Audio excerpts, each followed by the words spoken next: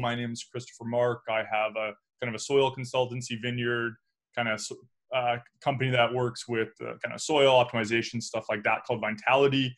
Anthony, who also is kind of a co-host and has helped put this together, as a financial planner. He works with small businesses and does insurance and group benefits and things like that. And we just kind of did this to help people.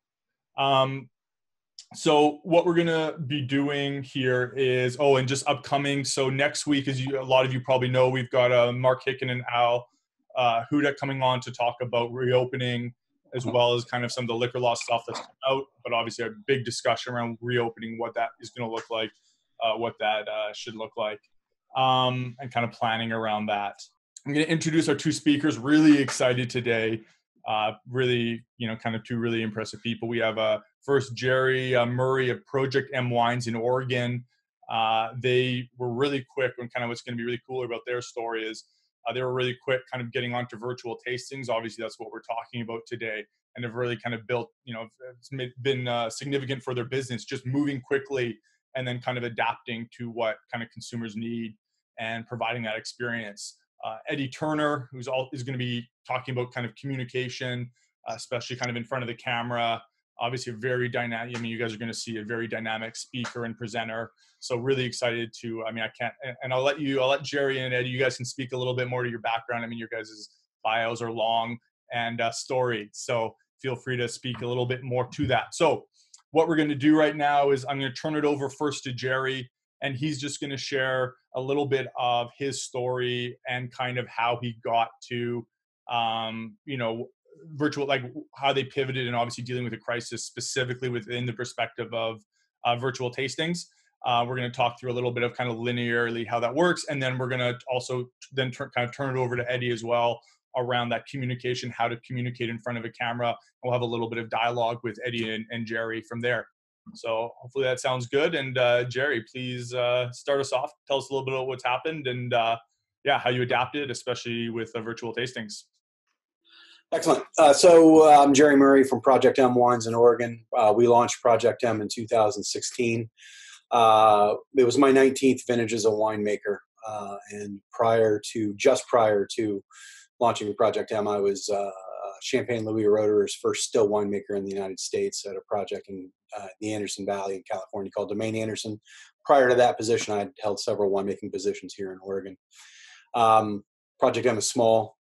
So my title is winemaker, but it's also a night janitor, bookkeeper. If it doesn't get done, it's because I didn't do it. And so when, suddenly there was just one day where all of our sales channels basically froze. Tasting rooms closed, restaurants closed.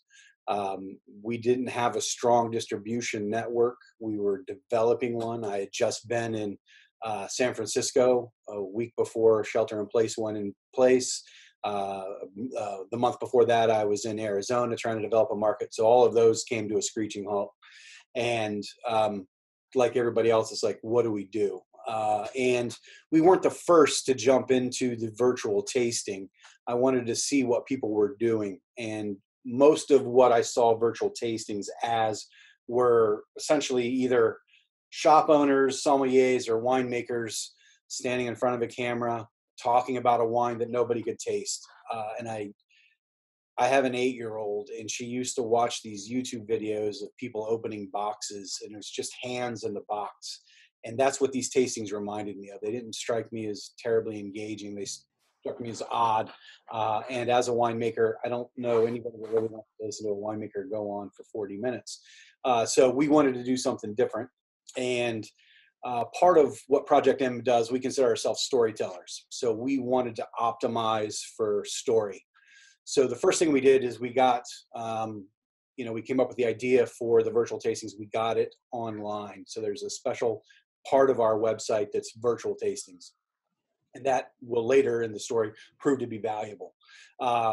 Then I went through and I specifically created packs of specific combinations of wines with an idea. So there's a theme to the tasting. One of them is a portfolio pack where it has our sparkling rosé, our Riesling, our Chardonnay, and one of our Pinots, our entry-level Pinot Noir. And then from there, we got into more specific Pinot Noir packs, essentially, because that's primarily what we are. So there's a pack that I call the Vintages and Vineyards pack, where it's essentially a vertical of 2 vineyards, so 4 wines. Another one was the Taste the Place, so all 2017 vintage for the single vineyards we bottle, so that these are sort of themes that people can wrap their head around. And the last one is a Formative Forces pack, which is the way we structure our Pinot Noir production, and eventually our Riesling production and Chardonnay production will be every wine tells a story, stories told in 3 chapters, people, place, and time. We make wines for each of those chapters. So the Formative Forces gets into that. So the price points on these are $200, $220 for the 3 Pinot, around $220 for the 3 Pinot packs, and $130 for the portfolio pack. We subsidize shipping on the 4-pack shippers on the Pinot Noir packs. The portfolio pack, we offer flat rate shipping for $15. And we did that essentially because everything you buy now, seemingly other than wine, is free shipping. So we quickly moved to free shipping on everything over 6 bottles at Project M. And then we essentially offered free shipping on these packs to try to incentivize it. And we don't offer any discounting on the wines themselves until they move up to 6. If they move up to 6 bottles, they can get if they want to add other wines to it, they can bring it down. So part of that is we wanted to frame the story. We wanted to give the consumer relatively easy choices to make. Instead of looking at what for us would be 10 different SKUs and trying to figure out what here and there, we made it very simple. So sort of off the shelf tastings with the option for things to be custom.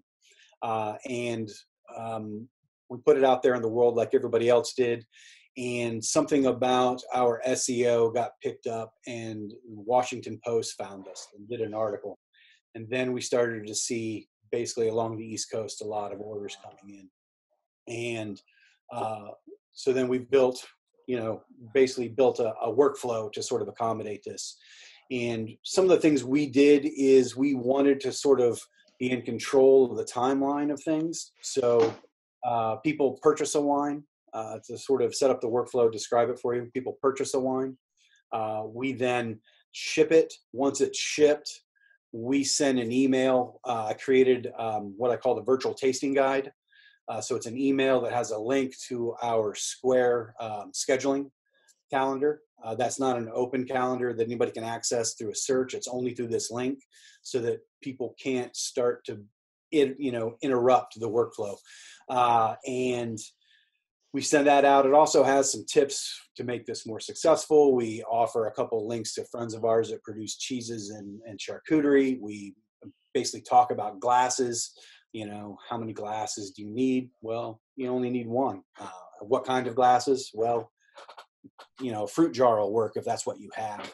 But we also give them options to go, links to Riedel and Schatz Weissel to go buy glasses if they feel like they're in a place to make that investment. So we wanted to sort of have something for them at the beginning that gets them excited before the event starts to happen. So then they confirm the appointment, and then a few days before the appointment, we then send the Zoom link. So I think one of the important things here, and when I was speaking with the Washington Post reporter, I was sort of nervous about the cost of things. And she had some really good points that I've sort of have digested considerably since then. And one of them was, right now, the bar is very low in terms of high points of somebody's day. And both in terms of frequency, there's not a lot of exciting things that happen throughout a day right now, and the amplitude is relatively low. So we have an opportunity as a winery to do something that we always want to do, is to really sort of be a very important event in somebody's life. And so she pointed out that, having something to look forward to. When somebody orders one of these packs, they have something to look forward to.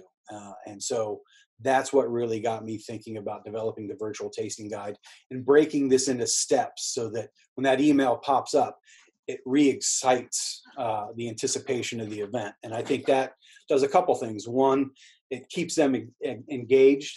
It's also, sort of, there's some empathy. We're giving them something to be excited about, but also creates an anticipation for the end experience. And if we can set high expectations, I think it's much easier for us to deliver them. So that was sort of the workflow and the idea. And things like, what I'm thinking about now, for instance, is when that box shows up, what can I do to make opening that box a more exciting experience? Again, relatively low amplitude, low frequency. I could really make someone's week just by that box arriving and them opening that. So I'm thinking about how can we do that, and ideas like that as far as the tasting. So then once we finally get to the tasting, we do encourage multiple group tastings, because again, I think what people are really buying when they buy these tasting packs isn't a wine.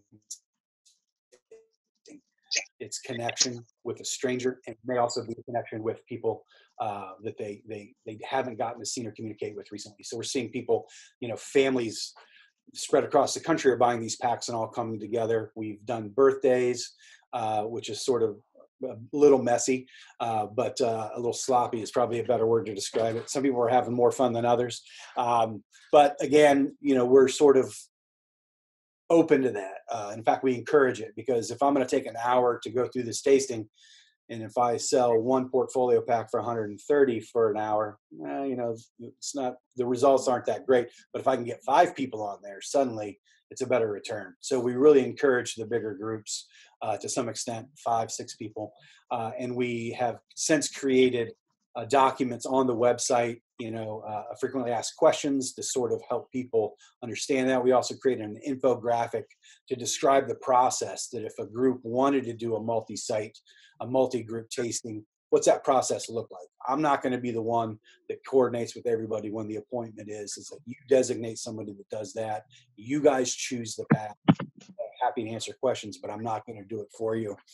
So creating that infographic to help people understand the process better. And then once the tasting starts, we basically go in and we taste wines with them. We talk to them. I talk as much about the wines as they want to know. Again, I think the wines are secondary to this, and that's hard for wineries to accept and understand, myself included, being the winemaker. It's not about anything else, but it is. It's about something very much other than the wines. So we're interested in communicating with them, talking to them, and basically talking about the wines as much as they want to know about the wines. And then whatever else comes up, we sort of go into the tangents. And what we found is that it's very well received. In fact, some of our we've had customers or experiences the following day, they've booked another pack. So again, I think that's an important feature of having the multiple packs sort of pre-done, so that they can then say, well, that was a great experience. What would this one be like? And we've really taken advantage of that. So I think, really understanding that people aren't buying wine, they're buying connection and something to look forward to, and possibly connection with a larger group is a really important part of these tastings. Yeah, thanks a lot, Jerry. I think there's obviously a lot of great stuff we're going to dive a little bit down into. I really liked your point about, right now the bar is low for what we're doing.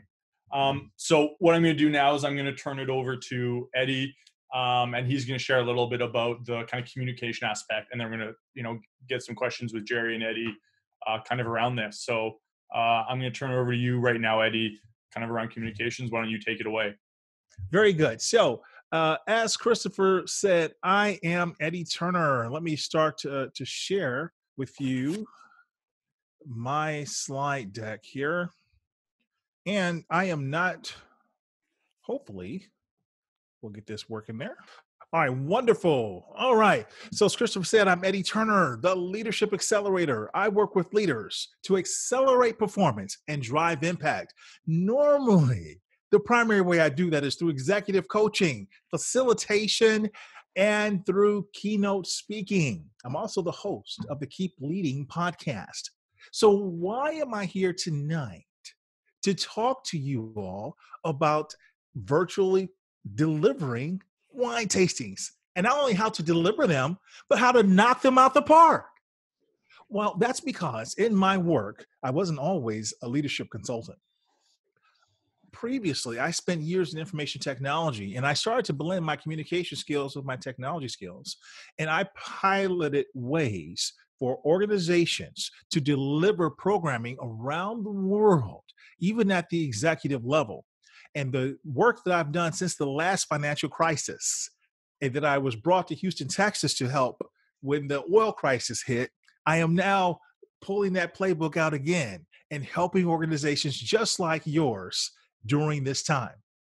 So it is my pleasure, because of Christopher Mark, to be here with the BC Wine Weekly and to talk about how we can knock it out the park.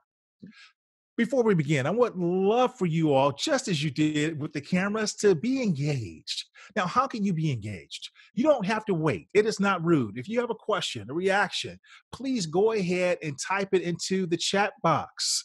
You don't have to wait. Now, on this platform, unfortunately, the way we're doing this, I can't see the chat box. But put it in there, and I'm going to ask Christopher that as they come in, if there's something, to pitch that to me and go ahead and interrupt me. You don't have to wait. There's something else I'd like for you to do. Some people are dialing on mobile devices. They're not sitting at a computer. So I would like one finger engagement from you. Well, what do I mean by that? Give me an exclamation mark. That's all you have to do. If you agree with what I'm saying, you like something I'm saying, go ahead and hit that exclamation mark and let us know. And if I ask a question that's yes or no, simply hit the Y or hit the N. Do you agree with what I'm asking you to do?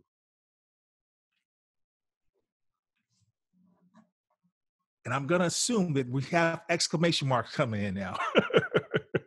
Oh, wait a minute. I think I figured out that I can actually cheat and see. There it is. I do see it. All right. Excellent. Kathy says yes. Leslie says yes. Oh, I got a lot of yeses coming in, and I got a few exclamation marks. Eliana gave me an exclamation mark, and so did a phone number there. I don't know a name. And so is Serena. Excellent, excellent, excellent. Thank you all very much. So now let me share a few brief statistics with you, if I may.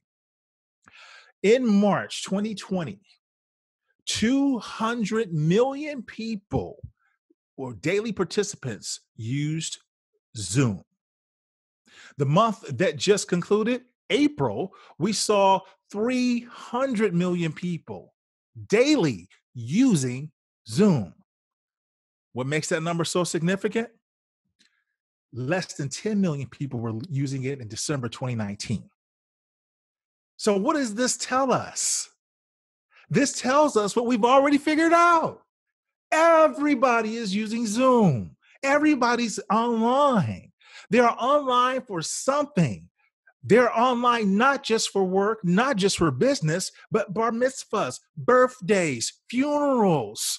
There are my church services. They're on Zoom now. Happy hour, doctor's visits. My wife did a doctor's visit the other day. That was on Zoom.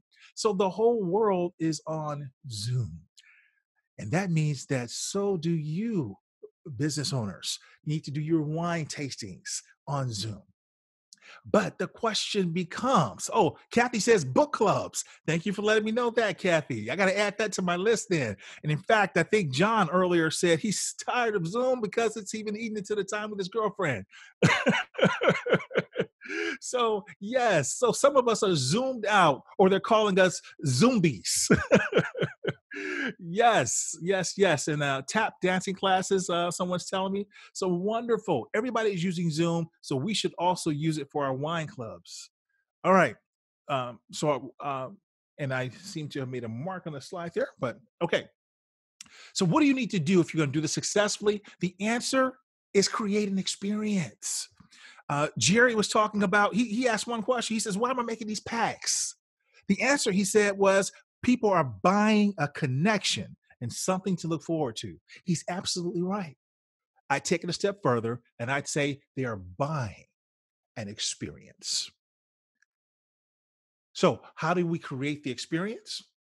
I refer to the work of Joe Pine and Jim Gilmore in their landmark work, The Experience Economy. And in The Experience Economy, the first version here that I'm showing you on the left, that came out in 1999, I love the subtitle.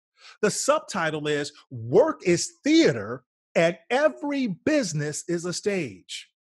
I submit to you, ladies and gentlemen, that work is theater or the wine business is theater, and every screen becomes your stage right now to get your sales to reach your customers. This was the one of the 100 best business selling books of all time. They updated it in 2011, and just in December of 2019, they released the third version, a revised version for the 20th anniversary. I love this update. Competing for customer time, attention, and money. And that's what every one of us is doing right now. You want to get your wine product, your liquor product, whatever you're selling as a part of the tastings into the customer's hand. But right now, other things have their time, other things have their attention and their precious dollars. However, they will spend if we create an experience. So there's a lot of ways we could do that. And in that model, it gives us a couple of ways to make that unfold. However, I won't go into all of it. I'll just share a couple things. We'll share a couple key concepts from the book. Number one, the 4E experience. It must be educational. When you hold the online wine tasting, it's got to be educational, right? You're going to tell people about the wine, where it came from, the year, what makes it so special, how it's paired with food or particular events, what it goes well with. You will educate people, and that's one of the reasons they come. But it's how we do it. We have to do it in such a way that they feel they have escaped when they come to the event. They feel they've escaped. They're not even thinking about what's next. They are truly engaged in what you're delivering. The other thing that's important is the aesthetics. We must provide aesthetics online.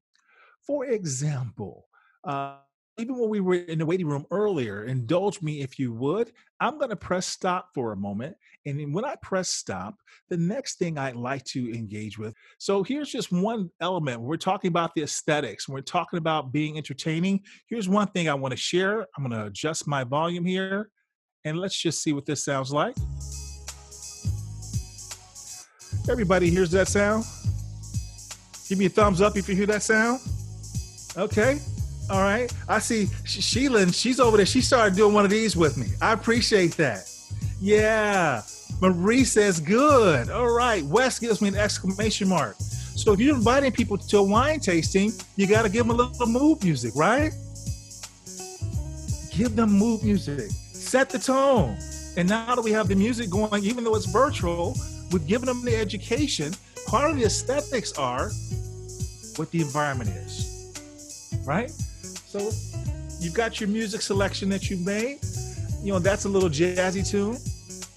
On the audience, maybe we go with something a little bit more traditional. We go a little bit more, give them a little Bach, right? But we can set the tone.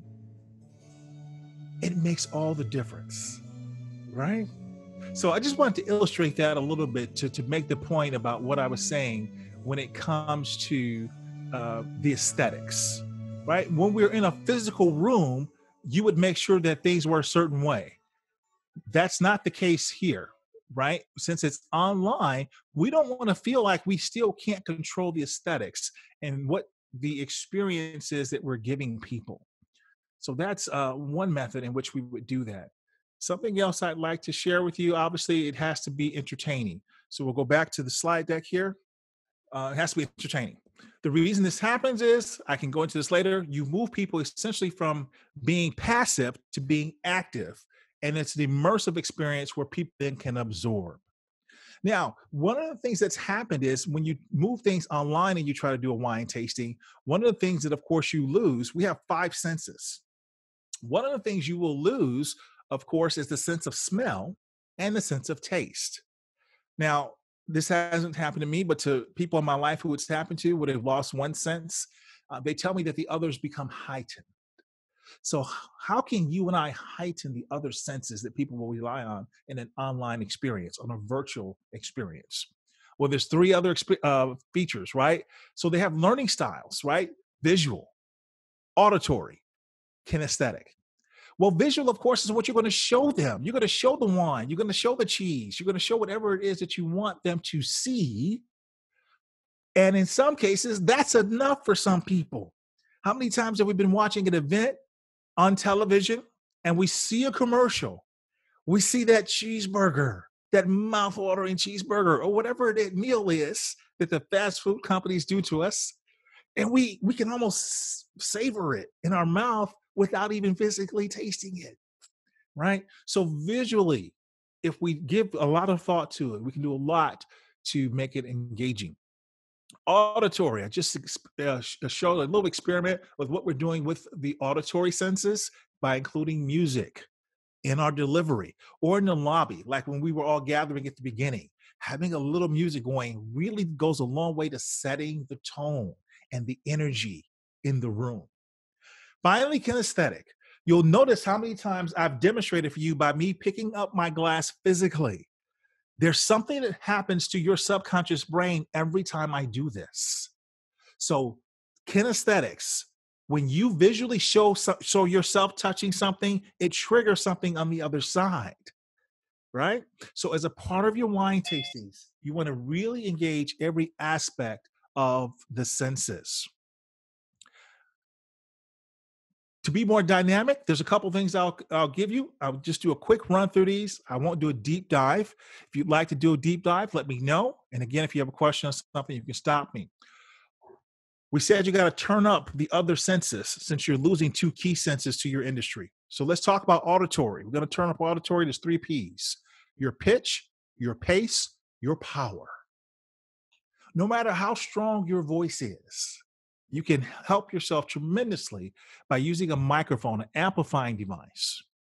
As opposed to speaking in a room and letting your voice in a room that, if you have nice hardwood floors, letting your voice bounce off those floors and be echoey doesn't do a lot to help your voice. And if your voice is being lost, you are not able to engage your audience and pull them in. So your pitch, the pitch of your voice. And when you show excitement, it's contagious. You must engage people by how you feel about your product online. So my pitch goes way up when I'm showing you excitement. But now when it comes time to talking about the dollars, I may lower it. Right? So we lower our pitch when we want to connote something a little bit more serious, right? A little more deliberate. The other thing we'll do is we'll measure our pace. We don't want to run through words with a lot of words, right? You don't want to run through your sentences. Say your words slowly, enunciate. At times, pick up the pace. At times, slow it down. Insert pauses. This becomes very, very important because, again, how we speak, it's a hearing pattern for some of our listeners that affects buying decisions. And our power, how strongly we say certain things. You must add variety to your voice. Your voice cannot be a straight line. My friends in the medical field tell me that when you see a flat line, you've lost a patient. Well, online, if you are flatlining with your voice, you will lose your buyers. You must add variety to your voice. Remember the 3 Ps. There's 3 S's. Think about how you sit, your posture, how we show up on the camera, the distance. You should be an arm's length away from your camera. The camera should not look up at your nostrils, right? So how we are sitting and positioning ourselves on the screen, that matters to your buyer. And then, are you just staring into the screen with no life? Or is your face animated? Right? Your face becomes your most powerful signal sender. So think about that when you're online, right? All right. So finally, the last thing I would say to you is how you communicate becomes very important. You want to use your ears, as we talked about, use your voice and tell powerful stories about why that product is so important, what people can do with that product. And when you tell a story in the right way, you turn people's ears into eyes. And that's the power of effective storytelling. Also, your stories allow you to seed your sale. You should not have to come out and ask for the sale directly. All right. I was told that one of the questions was, how do you sell without having to sell directly? So in some cases, you seed it in your stories. So I didn't do that in my message with you tonight, but essentially what happens is you tell a story about how you used the wine at an event, what the result was, what the outcome was, right? And then because of the customer success, people will start to ask for that. All right. So I'm going to stop right there and just say that the secret to knock out virtual wine tastings is to create an experience. And you create an experience by what you are doing with your physical being, how you show up, how you communicate, and by what you do. Thanks a lot, Eddie. That was awesome. I got a ton of notes here, and I know we're definitely I'm gonna send these out afterwards because there's a big takeaway there. I really enjoyed too, just kind of this idea of playing with pace and the importance too of, when you're excited, elevating pitch versus maybe when you're selling, you want to lower, chill out a little bit more, and make sure there's adequate pauses and everything in there. Communicate clearly. That was really good stuff. Thank you. So we've kind of got some questions. What we're going to do here, just time-wise, is I think Auntie and I have kind of a couple questions we've prepped for Jerry and Eddie. And then what we'll do is we'll open up the floor to kind of more questions just from you guys. So if you guys want to kind of get ready or message Auntie and I with questions. I think maybe the first question, and just for both of you, and so maybe you both can answer this, was just around that actual selling experience, because obviously ultimately these virtual tastings, we want to sell wine, right? Like that's the purpose at the end of the day. So how do you, and I know Eddie, you touched on this a little bit, but then how do you transition where you're wanting to have a positive, entertaining experience to you now want to have an actual sale, you want to communicate that without integrating that into an experience. So how do you do that? Jerry, why don't you kick us off first? So I had some conversations with colleagues that were doing this as well, and they indicated that they found sort of the ask at the end to be very awkward, unlike in-person tastings where there was this expectation. And so we decided to not really do it. We do tell them that there'll be a follow-up email, and in that email we make an offer in terms of a discount. We do, again, sort of try to create an emotional connection to the wines. They do have the wines in front of them, but based on the previous feedback from some colleagues that indicated that it was awkward, I felt like I didn't want to end on an awkward to even sort of like feel it out. And these are wineries that are very good at selling direct. So that's sort of been our approach, like create a positive, great experience, try to develop a connection to the wine, try to develop an interest in the other packs as well.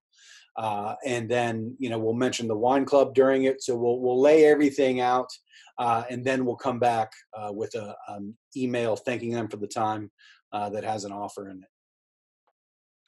Yeah, so I was kind of alluding to that earlier, right? So in cases where you can't, obviously, if you can make the ask, absolutely do it. I don't want to misconstrue what I was saying. In fact, one of my friends, she wrote the book, Ask Outrageously. The premise is you don't ask, you don't get. So if you can ask for it. Don't be afraid to ask. However, in a lot of scenarios, people are not allowing us to do that, or as Sherry's point was, people may feel uncomfortable with that. So that's where the ideal of seeding comes in, right? So for me, in my leadership speeches, my primary business is coaching, right? I will tell a success story about a client who I coached. And the inference is, this person had the success, you can have that success as well. It's not a made-up story. It's a legitimate story. And in that story, I highlight the service, right? In my intro today, for example, even, I said to you that I am the host of the Keep Leading podcast. Now, I did not show a slide of my podcast. I did not show you a slide of anything else that I do. But just in my introduction, it was a nice little seating, not overt. It is who I am and what I do. And other people will ask me later on, hey, what's the link to your podcast? Or what did you say that was? Right. The other thing that you saw me do is in my slides. In my slides, my contact information is on the footer of every single slide. That's intentional. It's subtle, right? My website is eddieturnerllc.com. That's very hard to say. So I bought the URL, askeddieturner.com. Easy to say, easy to remember, right? It still takes you to eddieturnerllc.com. But when I found that every time I said LLC, was it L? Everybody got twisted around the LLC, right? Or they stopped just at my name. So I changed the URL that I give people simply for that reason. So subtly, just by putting it in the bottom third of my slides, dropping references occasionally, it's a subtle way of letting folks know that, hey, I have a service, and if you want it, great. If not, I'm not going to shove it on you. While we wait for questions to come in, Chris, one other thing I'll say about what I was describing about how you design these experiences online. You don't have to try to do it on your own, by the way. I talked about some things that are important, but there are services out there. There are a lot of freelancers out there. You can get those on all the freelance sites of people to do some of these things for you. So don't feel like this is something that you have to do on your own. I have a quick question. I'm already getting kind of tired of these online tastings. What's the next thing that's going to happen in like a month that we can all move to stay engaged? Because there's so many of them. I'm finding I'm just, yeah, it's not going to last long for me. Do you have some ideas about what the next thing might be? So a lot of people are saying that. A lot of people use the phrase zombies earlier. People are zoomed out, right? They're tired of all day meetings. The problem is we are facing a new normal. We're facing a situation where we're not going to go back to the world we knew in February anytime soon. So much has transitioned to virtual. Even in industries I'm facing folks with who never wanted to see people work at home. Can't do it. All of a sudden, within 48 hours, 72 hours, their whole operation was digitized. And so a lot of folks aren't going to want to go back to the office anytime soon. People are starting to move further away from the metropolitan areas and the cities and suburban life. And this has made that even better for them. The numbers came out from the emissions, and New York, it's down 30%, LA, 30%. Around the rest of the country, 60 to 70%. So people are seeing that, wow, maybe it is good that we don't have as many people in cars commuting. And then some people are saying, man, instead of having to pay for an office with rent and utilities, we can keep people at home and let them keep paying for it the way they're doing now. So a lot of things are going to be digital. That's our new world. And it is tiring at times. I know my eyes hurt at the end of the day more than they did in the past. But I think this is the way we're going to be looking at for a long time. I don't mind digital. I'm just getting tired of watching other people drink when I'm not drinking. So I'm good with the digital, but even when I have a bottle that they've sent me and I'm opening it up at the same time, I'm not wanting to do that. I want to open it up with my dinner, not when I'm sitting on a computer looking at a screen. So, I mean, for me, it's the actual tasting format that I'm finding it doesn't have a lot of legs, so to speak. Got me on that one. Barry, what do you think? We haven't found any pushback that people sort of yet not wanting to open the wines and taste them. And one thing that I have gotten feedback is that I have a glass with them. Now, I'll have a glass in my hand. You know, I'm not drinking nearly as much as they are, but people are really responding to that. And I think in person, sometimes, you know, they respond to it, but there's something about this digital experience that you're having the glass with them. When they have that feeling, it really, you know, people have commented on it, and I was surprised by that. So I make sure that I have wine there to talk about. And again, I'm not drinking per se, but I do have it. As far as I'm not sitting on the other end of these experiences, so for me, it's always my wine, and I'm always in control of how much of it I drink. So I don't really know how to respond to that, but I agree with Eddie. The world's changed, and people have asked me, is this something you'll continue to do after all this blows over? And I have to think that if there's demand for it, I'll definitely do it, because somebody can visit my winery from New York City for $200, including 400, a little over $200 with 4 wines. There's no way they could get here for anything less than $2,000 before that. So I think it's a high touch way. We're a high-end brand, so we don't mind the high touch aspect of it. This is the way we would want to do things in person. Or, we do private tastings. We're associated with a tasting room, but it's not exclusively ours. So it is taxing and demanding, but we think that that's what sort of one of the defining features of our brand is. So one question I got in the chat was just for Jerry around, if you're not making the sale directly at the end of this virtual event, kind of how are you then ending the virtual event, and what's the call to action when you are asking for the sale? What's the call to action that you're doing? That's a good question. In terms of how we close it up, as we're sort of going, I do tell them that there'll be a follow-up email. I also mentioned the other packs. So again, sort of suggestive selling without necessarily, sort of putting it on. If you guys are interested, if you guys have groups, I also ask them, if you could share this on social media. If you had a great experience, can you tell the world about it? And I think I haven't seen a lot of that activity. I think it has to do more with the demographic that I've been working with in terms of their propensity for social media. But I think as we get into younger crowds, we might see more of that. In terms of the call to action afterwards, it's an offer. This is a one-time offer. This is the only way to get a better deal than this right now is to join the wine club. And then I also have information about the wine club, and I elaborate on some of the special features of that. One of the things we do with that is we have the Your Community. So we describe the Ambassadors Club as, and that's with an M, is you join a community. But when you join the community, we join yours. And so we give our wine club members an opportunity. If they have a cause that's important to them, they will use their network, leverage their network. We will set up an offer, and a percentage of sales will go to that cause. Doesn't matter if it's tax deductible or not. So things like that, an opportunity to sort of follow up with those things.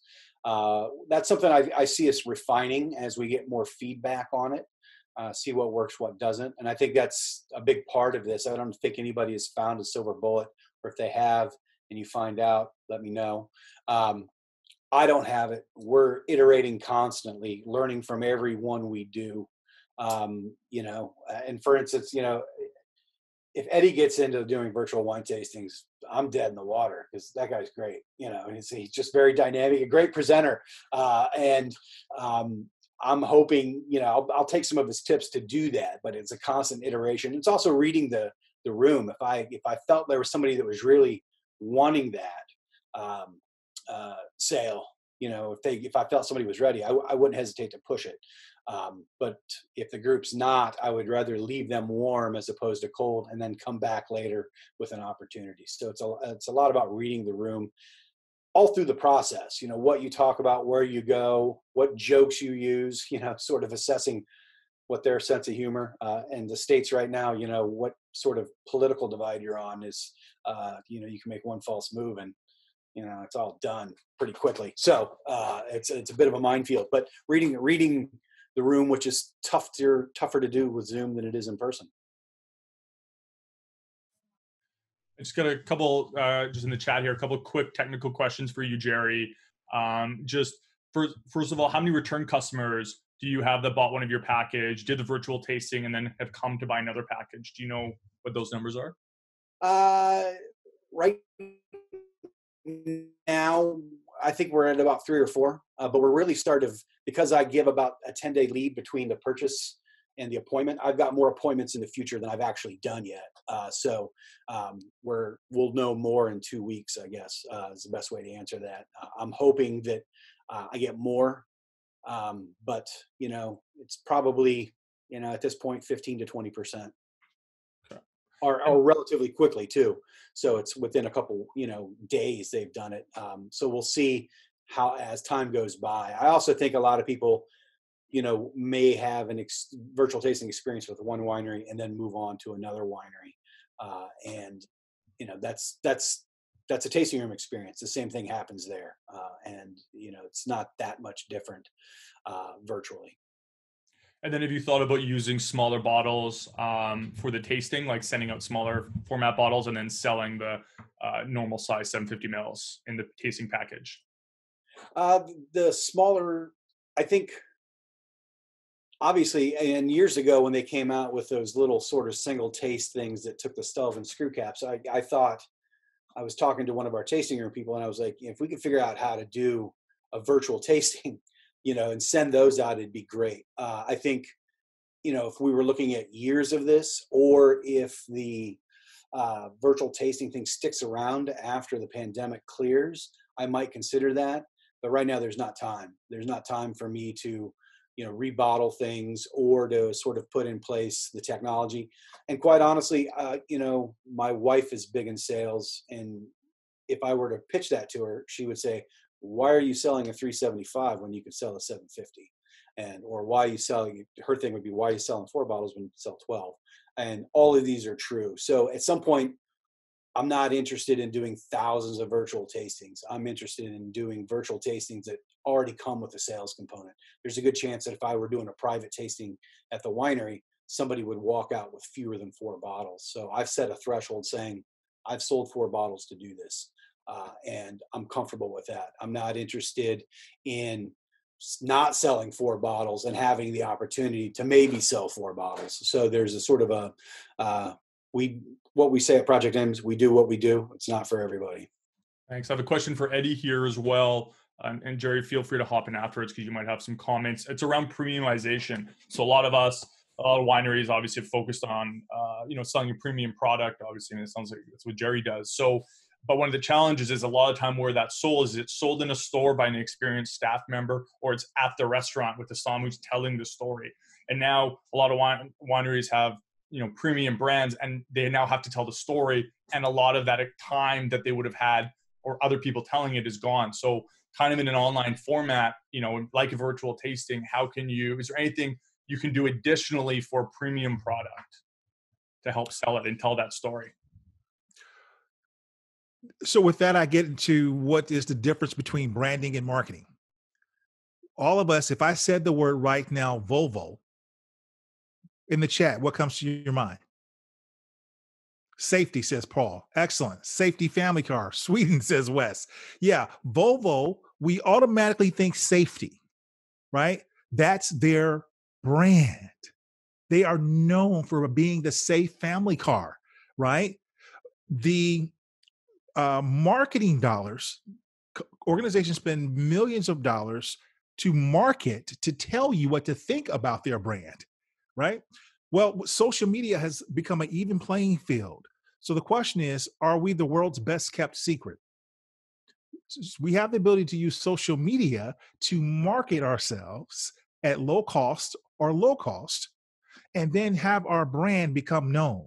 So if your bottle of wine or your winery, you want to raise the profile, you can raise your brand by leveraging social media.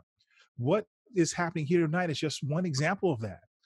You can hold your own forum, your own Facebook Live, your own LinkedIn Live, and broadcast to people. It doesn't just have to be a session where everybody has come to you. Raise your profile where people know about you, and then people will start to come to you, and you separate yourself from the next competitor. Yeah, to that, I think, we've had discussions about there's an inability to scale this. I think a couple things to sort of think about is we're a relatively new brand. We're a small brand. So for us, we are interested in identifying the minimum viable audience. everybody is not a Project M customer. Even if this thing takes off and my wildest dreams come true, I'm still at 10 to 15,000 cases. I don't want to be everywhere. I don't want to be everybody's wine. That's not what I want to do. So what we're interested in doing is finding, what I say is, I'm looking for 10,000 people to buy one case a year. That's my objective. And with that, keeping that in mind, as I do this, suddenly that scale becomes much smaller. I'm not trying to speak to everybody so that I can look at the value of what I'm doing. And I would also say that anybody that's interested in this idea of doing things that aren't scalable at the beginning of a brand or an experience, a movement, if you will, like these virtual tastings, is that there's a podcast called Masters of Scale, hosted by Reid Hoffman, the founder of LinkedIn. And he does an episode with the guys from Airbnb, and he talks about this. The guys that started Airbnb would go in and take the photographs of people's apartments themselves. Now you look, 10 years later, it's a huge company, but they started out doing things that did not scale. It goes back to that experience. Scalable experiences tend to be commodity experiences. And we're not a commodity winery. We're not looking for a commodity buyer. So we're not interested in sort of doing something that's simple and easy and everybody can have. We are interested in doing things that are small and fine and building that through the experience. At some point, we're going to have to scale that. If this continues on after the COVID pandemic, we're going to have to figure out how to scale it if there's demand for it. And that, I think the first step with that is training people to do it other than myself, so that we can have multiple people doing this. I would prefer to do that over sort of create stock videos that people would just sort of watch and send out. I think that's a commodity approach to my thinking. So in terms of sort of that idea of, ask yourself, are you a brand that's for everybody? Because I worked, for Rotor Estate, and everybody in the world is in the market for a $20 sparkling wine once a year.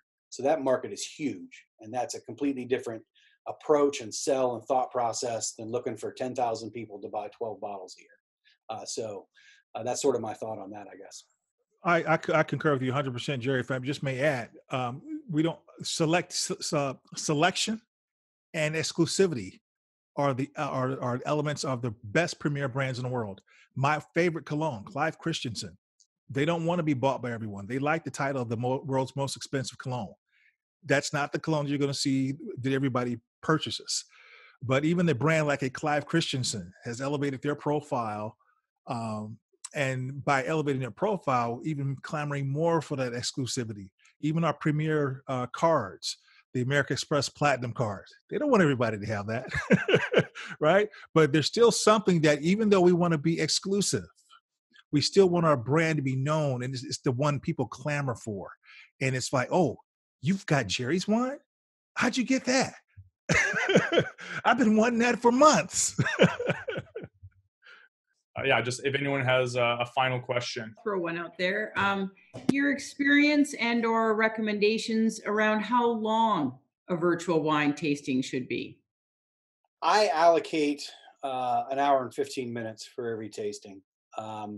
Some tastings go on longer than that, and that's sort of me sort of having fun with it and enjoying the conversation, because I too am isolated and sheltering in place. So communicating with strangers is as much as an interest to me as it is to them. And then there are other groups where, at 40 minutes, I'm trying to figure out how to get out of there. So I think